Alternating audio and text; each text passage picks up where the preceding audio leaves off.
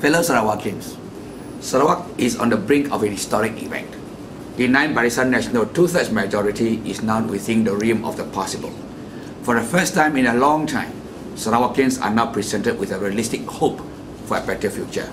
In other words, we can bring about change. The 9 Barisan National 2/3 majority will almost unquestionably result in a resignation of Chief Minister Abdul Mahmud, who has been helming the state for a long time, for almost 3 decades. During these 30 years, the vast resources of Sarawak have been plundered and pillaged to enrich the political elites.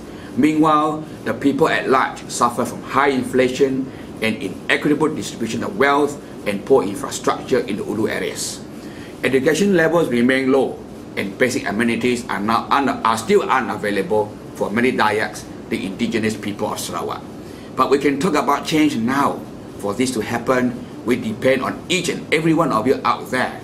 It is with your support that we dare to dream of a new future. We want a Sarawak where every person is able to practice his or her religion without fear of discrimination or marginalization. We want a Sarawak that is free and fair in every respect of the word.